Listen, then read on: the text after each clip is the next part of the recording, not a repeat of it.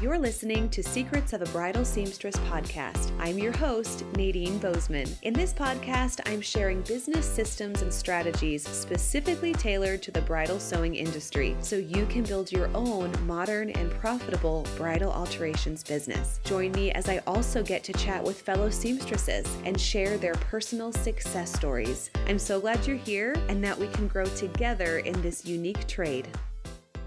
Hey friends, welcome back to another episode of Secrets of a Bridal Seamstress. Today, I'm so excited to dive in to the topic of social media. Now, before you get sweaty and before you feel like, I don't even want to listen to this, I don't even want to think about Instagrams, I already feel guilty enough as it is because I'm not posting, I'm not doing all the things. Don't worry, this episode is created to put you at ease, to assure you that you are not alone in your Instagram angst. And I know, like, we're in the middle of busy season and the last thing you want to think about is like posting on Instagram. So do not worry, this is not a guilt trip. This content comes from a recent challenge that we had within our SBS membership, like early spring. We had our Instagram challenge, our Instagram bingo challenge, and it wasn't so much about like what to post or how often to post, but it was really about thinking of what our mindset is when we're about to hop on the app and what our big picture goals should be. So we want to keep it big and vague and easy, and I just wanted to share some key takeaways with you. Just a heads up, we're going to be doing this again in the fall because spring was kind of a hard time to put all this into practice. So some of our members, like, that was a really busy time for them. And so the thought of like implementing something new, it was exciting, but they didn't really get to finish it because of the time of the year. And I get it. So that was kind of like our beta phase. We're going to do this again in the fall, compare results, but mostly it was to just take a step back and look at the big picture and just give yourself some grace of how you're using the app and the results that you're getting and all the things. So my goal with this episode is to just encourage you. You're doing great with whatever you're doing already. And I want to give you some helpful tips of how to just make better use of your time and protect your heart and your mind when you're hopping on Instagram, and maybe give you some like really vague and widely interpreted tips for how to use the app. Okay. Isn't that fun? Doesn't that sound promising? Okay. If you are on my email list, you've already heard about this first takeaway that I'm going to share. So I've been sending a 6-figure Friday tip of the week to my email list this year, and it's been really fun. I've been just sending little snippets of entrepreneurship to my email list. So it's like each week you just get a little golden nugget about like business mindset or, money saving tips or social media stuff or whatever. So it's just something different each week, but just to give you a little boost before the weekend. So if you want to get on that list, you can head to the show notes and sign up, and then you'll get the next 6-figure Friday tip of the week. So this first one was already sent to my email list this past Friday, but it is a big one. And I feel like this first takeaway will just kind of like feed into everything else we talk about today. And that is, when you open up Instagram, are you opening it as a creator or as a consumer? Okay, this is huge because you're kind of taking a little second to think, what am I doing when I'm opening up my app? So if you are a consumer, you're hopping on there to scroll, you're going to check out some stories, you're going to see what other people are doing. You don't really have a purpose of your own, but you just want to see what others are doing. And chances are you're not going to feel great about yourself because they're doing so much and you're doing nothing. You're just scrolling. And you're wasting your time and you're already tired. You've had a long day of fittings. You're at the grocery store in line. You just want to get home. So you hop on the app and then you see all these other people doing really cool things, probably making way more money than you. And you feel sad. Okay. So I'm just kidding. That was a really exaggerated experience, but maybe you do experience that. I don't know. But the point is, when you open up an app to consume the entertainment factor, you don't really have a plan and you're consuming. That is the point, right? The opposite of that is to be a creator. And when you open the app, you have a purpose. So you have something specific that you want to share with your audience, whether that's your future clients or your local small business friends. You want to share something about your business. You want to share something about a recent experience with a client. Maybe you want to share something relevant on your stories for your audience, and you have a purpose. Maybe you want to connect with some other local businesses. So you're going to shoot a few DMs or you're going to intentionally comment on some posts. And that is your intention as a creator. And then you're going to close the app. So the difference between the two experiences is, number one, as a consumer, you don't have a purpose and you kind of close the app feeling like you wasted some time. And you may feel a little like weird about yourself, or you might have that angst or that competition or the feeling of like, I'm not doing enough.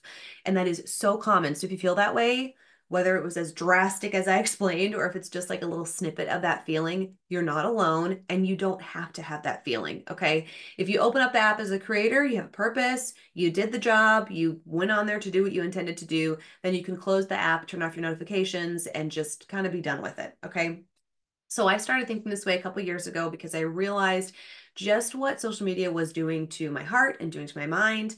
Like the Bible actually talks about like protecting your eye gate. And so I remember hearing that when I was younger, and I think about that so much on social media apps. Like it's an eye gate, like a gateway to our minds and our hearts through what we're looking at.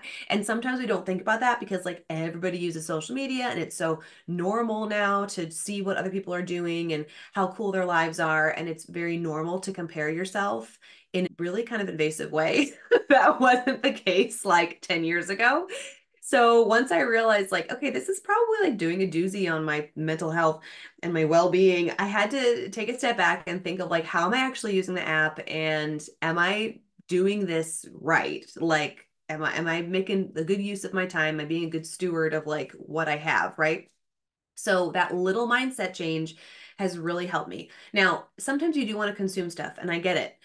So I want to encourage you to be honest with yourself and set up a separate account that is not your business account. So when you do log in, you know that you're consuming for entertainment and you're not giving yourself the excuse of like, oh, I'm working. Okay. So I have a non-business account, Nadine Bose. When I log into that, I can look at all the chicken memes. I can look up recipes. I'm following, my like book bloggers or reading influencers and, funny stuff, whatever. And I know, okay, I'm checked out. Like I'm on the couch, I'm tired. I just want to scroll and I want to see what my friends are doing. My real, like my local friends, right? People that I actually see in real life. I know what their lives are really like. So it doesn't cause any weirdness. I look through that, it's fun. And then like I close the app and okay, I wasn't working then. I was just entertaining myself, right? So I encouraged our SBS members to create a personal account if they didn't already have one, so that if they did want to just scroll and snoop or whatever you do on social media, you can do it without the guise of telling yourself that like, oh, I'm doing this for work, right? And you can still follow other seamstresses, other sewing, influencers or whatever. Like you can still do that from your personal page, but then at least you're telling yourself when I log in, I'm scrolling as a consumer, as opposed to when you log into your business account, you're logging in as a creator. So when I log into what is it? Sweet Francis we go, what's the name of my business? And then Secrets of a Bridal Seamstress, like I'm logging in with a mission. Okay. So I have something to post. I want to check in on certain businesses. I'm going to leave a few comments. I'm going to send a few DMs and I'm going to be done. You know what I don't do too? This is kind of a huge one. I don't scroll through stories. Ugh. Okay. So this was a part of like, yeah, a couple years ago, I was like, this is so time consuming because they just roll one into the next, the next. You don't realize how many you've actually gone through. Again, that goes back to like your eye gate, right? Like how much you're letting into your mind, like scrolling and like just letting it go from one to the next to the next. And I feel like stories, they can be so fun because you can really see like, oh, cool, like they garden too, or oh, that's so fun. Like that's what their little like date night looks like, or I also love seeing what the inside of people's houses look like.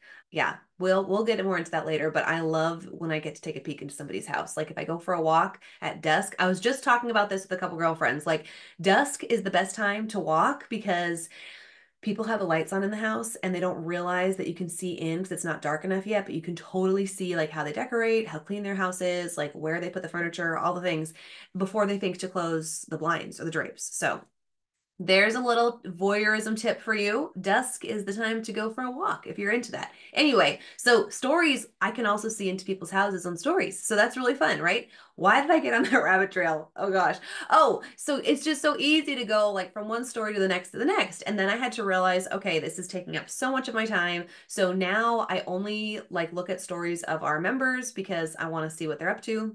Not in a creepy way, but like I'm part of their life. I want to know what their wins are, what they're going through, whatever. I want to see their dresses that they're sharing. If I haven't heard from people in a while, or like I just have friends that I haven't connected with, I'll pop in their stories and react to stories and just be part of it, and that's it. I don't let it kind of roll from one to the next because that was just such a time consumer for me. So sometimes I do that in my personal account, but I don't do it in my business accounts anymore. And that's been like a big game changer for me. So you think to yourself, are you a creator or are you a consumer? And is this for business or is this for entertainment? And really be honest about this with yourself, because it can still be business related, but entertaining. So you can still be like looking at other seamstresses or like looking at sewing accounts, but it's entertainment. You don't have a purpose in your business for being on the app. You're just like, okay, well, I'm getting gas, so I might as well open this while I'm filling the tank or whatever, like have a purpose. And I think that's really going to help you before you even open up the thing. Are you a creator or a consumer? Okay, let's talk a little bit about the actual content. And again, I want to keep this really vague, okay? Don't think about like specific rules, but like very general guidelines, okay? So when you're thinking about your feed, and that is for those of you who are like, I don't use Instagram very much, it's when you open it up and you see like the 9 squares. So it's called the 9 grid. So at any point in time, it's like the 9 squares that just show up on your Instagram. Is it too personal or is it too sterile? And there is kind of a fine balance between the two. And I don't want you to go crazy about like overthinking it and having this perfectly curated like every third post is this and da da da da da. Like, no, but what I do want you to just generally take a peek at is what you're posting, is it too personal? Like, are you posting photos of your pets and your family reunions and I don't know, like something that you made for dinner that has literally nothing to do with your business? Or is it the opposite and it's too sterile? Like every single post is like beautifully curated on Canva and only has your brand colors and it's only a perfect headshot, which I do love a good headshot. Don't get me wrong. I'm all about branding photos. I love that. But there's also a little bit of play involved with the professional style posting, right? So let's first talk a little bit about like too personal. So I feel like when you go on a business Instagram that is a representation of somebody's business, that's exactly what it should be, because business owners should also have, like I just talked about, personal Instagrams, and that's when you post your family reunions and your recipes and like your hand injury or whatever and your pets and all that stuff. Like that is what that Instagram is appropriate for. If your brand, if your business name, like what potential clients are looking up on Instagram to find you, and then they find your business and they're like, what is this? Like, literally, what do they do? You want it to be a representation of your business. So I would include your brand colors. I would have a consistent theme when it comes to your tone of voice. Like, you want to have a consistent tone because you want to be trustworthy. So it's like, have the same message, be the same person whenever you show up. Everybody likes bright pictures. Like, literally, there's no way to like negate that. Everybody is drawn to a well-lit photo. If you don't have good lighting, get a ring light. They're literally 20 bucks on Amazon. You can set up a ring light in your studio. So that means every picture that you take of your sewing machine, of the dresses that you're working on, all of a sudden it has great lighting and it instantly makes your photos look more professional. It's amazing. I have a ring light literally like right here, like on the other side of my camera, of my laptop. So it was 20 bucks. Maybe it was 22 on Amazon. Okay. So well-lit photos, include your brand colors, include like, I would include pictures of you because I know that we have feelings about this. Like, I don't want my face on Instagram, but our clients feel more inclined to trust us when they see us. So you can have somebody take some nice pictures of you. They're called branding photos. You can hire a professional photographer, or you can get your niece to come in with her iPhone and take some pictures of you in a well-lit space, or go outside and just have some photos of you, or you holding like a needle and thread or something, that has to do with sewing. So that you can include some photos of yourself on your Instagram feed. But most importantly, just keep it nice and clean and professional, right? Because that's going to help your clients trust you when they see a nice clean feed. Here's a really great idea. If you're like, I don't know what you're talking about, I have no idea what that means to have a clean feed, or what the heck are branding colors. I would go to an Instagram business page that you already like. Like, who do you like to look at? When you open up Instagram as a consumer, wink, wink. Who do you like to check out? And why is that? Why are you drawn to that? And what are they doing? Go ahead and emulate that.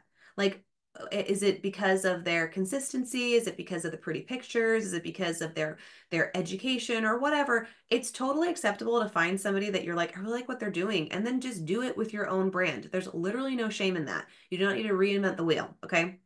So for Sweet Francis Sewing Co., speaking of sterile, I feel like that I'm trying to like get out of the sterile. I'll come back to that. Circle back.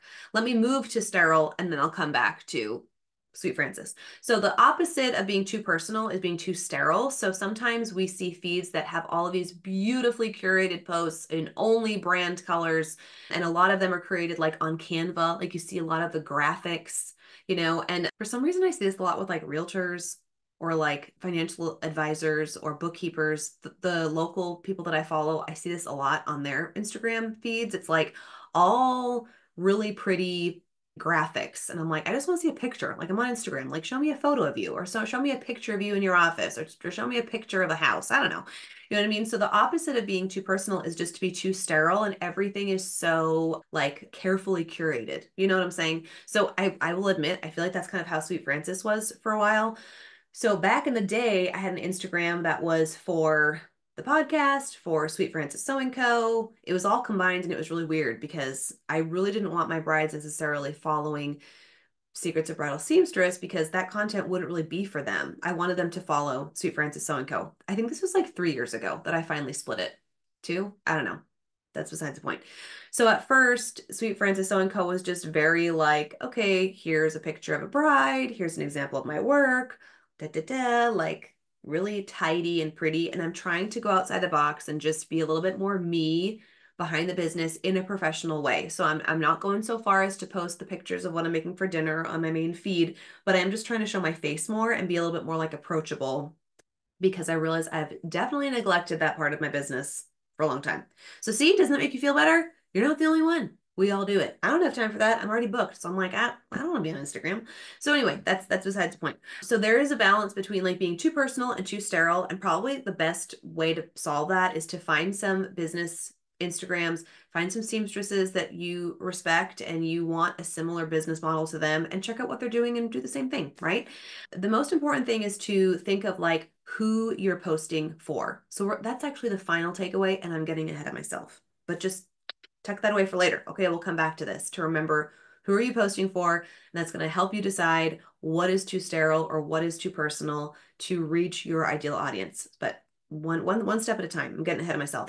All right, are you organized or are you randomized? I initially wanted each of these takeaways to rhyme, and they don't already. So some of them rhyme, some of them don't, and it's already bothering me. But organized or randomized. So sometimes you may have heard like people talk about posting on social media, and you need to post your pillars, and you need to, every third post needs to, include this type of information, and it can just get really minute, and like it can be paralyzing because you're like, I don't know where to start. And like, duh, like once you get a cute picture of a bride, you want to post it, but then you're like, well, what category does this fit under? What pillar? Blah, and the people just don't post. And I hear that all the time, that there's this paralyzation that happens, and because you want to make sure that you're doing the right thing and like posting the right subject, and it gets to be too organized in your mind where you literally do nothing. Okay. Then there's the opposite where you'll post like every 2 months and it's really random and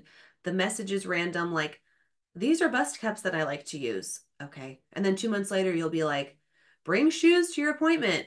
And then 2 months later, you're like, don't bring too many guests with you, or things that just like really have like what, and they're so like far spread out, and there's no plan. It's like super randomized, random. And I get that, we've all been there. That may just be your survival mode when you're busy. And this is a no judgment zone. So I want to give you some like really, really helpful, easy things to think about to maybe help you just feel a little more organized when you're posting. Okay. We just had our Q2 review within the membership. So we talked about some wins from April through June. And then we asked each other, okay, like what's your focus for Q3? And then we made it a little more specific. What is your focus for posting for the month of July? Okay. So just go for a month at a time and think, what am I doing in July? Okay, I'm sewing. Yeah.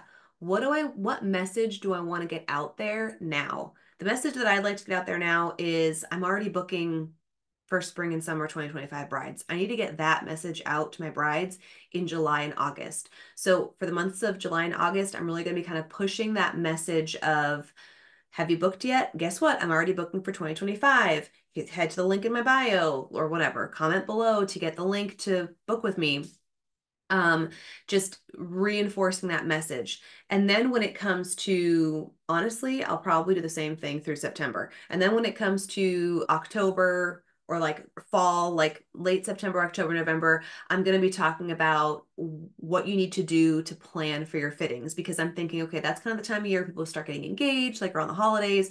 So I'm going to be sharing some tips of like wedding dress shopping, planning for your alterations appointments, who to bring to your appointments. Do you want a custom veil? Like thinking actually about the alterations experience, because I'm starting over. And then around the holidays, I'm going to be pushing dress cleaning and preservation, because that I want people to get that as a Christmas gift for themselves, you know. And then we're starting at the beginning of the year where we have a lot of wedding shows, and I'm going to kind of go back to booking, right? So you kind of have like 2 months at a time where you think it's really vague, right? For 2 months. Okay, well, whatever I post, I'm going to be focusing on XYZ, like a specific topic. And when you give yourself 2 months to post one topic, it's really easy, right? It's very doable. If you're only posting once every couple weeks or once a week, but you know in the back of your mind, this has to be my focus. Or maybe like you want to be focusing on, you know, custom items, like you want to be selling your veils or your garters or whatever. Like, when do you want those to sell? I'd be thinking like, okay, the beginning of the year, the beginning of alteration season for me, I'm really going to be pushing that message of, here are some like additional items that you can buy with me. Honestly, I guess that could be all year round, right? But think through, we talk about this in the membership at the beginning of the year of like how to map out our financial planning. What are we going to be selling besides alterations, and where throughout the year does it make sense to really push those additional items or those additional services? And that's kind of how you really vaguely build out your social media plan. Because for bridal seamstresses, it is different. We have the same message that we're constantly sharing with brides. And it's like, how do we just put some kind of rhythm to this? Or how do we organize this when it feels like we're literally saying the same thing all the time? And the way to do that is just to go in a couple month increments and think to yourself, what am I focused on now? And what do I want my potential clients to be focused on now? And go from there. It does not need to be super complicated. You can obviously be speaking to brides, and then you can be speaking to like family members of the couple, or like the bridal party or whatever. All of these things can be included with whatever message you want to be focusing on for the next 2 months. Does that make sense? Do you have questions about this? You can always DM me on Instagram. See, that would be opening the app with a purpose. You can DM me if you have questions or comments about that specific thing. But sometimes we just get in our head about it, and it becomes overwhelming when you can really give yourself a very simple question. What do I want to focus on this month for posting? Or what do I want to focus on for the next 2 months when posting? And just go with that. Have like one phrase, pre-booking or custom veils, and just talk about that, you know? I think I mentioned this before. It may have been on here or like in my little email series, but it takes the average person 7 times to read or hear the same fact before it sticks with them. So when you post something once, it's not going to stick in somebody's mind, right? But if they see that reminder like 7 times, oh, they make veils? What? Oh, I have to get on their books now. You're kidding me. I thought I just emailed like 30 days before my wedding or whatever. So this information that we feel like is just on repeat in our minds, it's not on repeat in our bride's minds. So consider reusing the same content for 2 months, and nobody's judging you, okay? All right, this will be a quick one. Do you feel inspired or do you feel tired? See, that did rhyme. So there you go. Do you feel inspired by who you're following, or do you feel tired? Do you feel like, okay, I'm not doing enough, or I don't know, they're just kind of a lot. You choose who you follow on Instagram. It's a choice. And I feel like sometimes, you know, we have this really small bridal sewing community on Instagram, and sometimes it can feel like an echo chamber. And it's like, okay, well, we all are seeing the same thing, and we're all, you know, I don't know how to explain it. It's a blessing and sometimes a curse of being in a smaller niche. But I want to give you a permission slip that if you are following somebody who does not inspire, and maybe they just make you feel tired or like, I don't know, they make you feel some sort of way, it's okay to not follow them. Ooh. I hope that doesn't include me. Please follow me. But, or, I hate to, I don't really like the mute button. I just feel like, can we move past that? Like, I think we're all adults here. You don't need to mute anybody. Just either scroll by or unfollow. There's really no need to mute because I don't know. It just seems little immature to me. But anyway, if you don't know what the mute button is, don't even worry about it. It's not worth learning about. So yeah, just think about like, what are you looking at? Is it fun? Is it inspiring? Does it make you want to be better? Or does it make you feel like you're less than and that you can't keep up? Or I don't know, some other sort of way. Think about how you think when you're on the app. Think about what you're thinking about, right? When you're on the app, and then who is making you feel certain ways. And it doesn't need to be that way because you're choosing who you click on. So it is a free choice, even though sometimes it doesn't feel like it is, right? Okay. And then finally, this is also a big one, but I'm going to try to keep it as short as I can. Who are you posting for? This is such a huge, when I say huge topic, it just can, what I mean by that is it can totally affect what you're doing on Instagram because it can feel so muddled. So are you posting for other seamstresses or are you posting for potential clients? What is the content for, right? Are you posting to reach local customers or are you posting to go viral, which would include a worldwide audience? What I would encourage you to do is, well, make money. So, will viral posts make you money? Not as much as really reaching your local audience, honestly, with the business that you already have. So, when you think about that, like you want to reach local potential marriers, okay? So what you post is going to be different than a sewing influencer or a bridal seamstress who's an influencer. They're not trying to just reach a local audience. They're trying to create posts that are viral. And when you think about what does it take to go viral with a post, it doesn't include just likes and comments, it includes shares. Like sharing is such a huge piece of going viral. And that's when somebody likes your reel or your photo and they share it in their DMs or they repost it to their stories or whatever. And so a lot of times, if there's a cool piece of information that bridal seamstresses like, we'll share it to each other. Like, oh, this is so funny. Like, my other seamstress friends are going to get this joke or they're going to like this information. But I wouldn't share that with my potential brides. Does that make sense?